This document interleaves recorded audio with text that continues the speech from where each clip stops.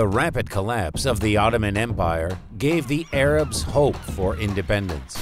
But the colonial powers saw their future differently. Great Britain and France agreed on the seizure of the Arab lands under the guise of the so-called Mandate of the League of Nations. This foul play caused particular indignation in Iraq, which was to get under the control of the British. In May 1920, unrest with claim for independence broke out. Both the Sunni and the Shia took part in it. Soon the rallies turned into a real uprising against the invaders. More than 130,000 people took up arms. Britain urgently began to transfer reinforcements to Iraq and used aircraft. British War Secretary Winston Churchill urged the use of chemical weapons against the rebels, and General Sir Aylmer Haldane ordered the destruction of any village where weapons were found.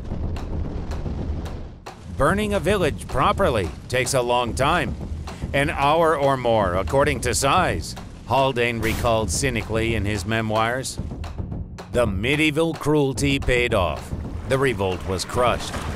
However, the British Empire had to make serious concessions. In 1921, it recognized Faisal I as the king of Iraq and gave part of the power to representatives of the local population.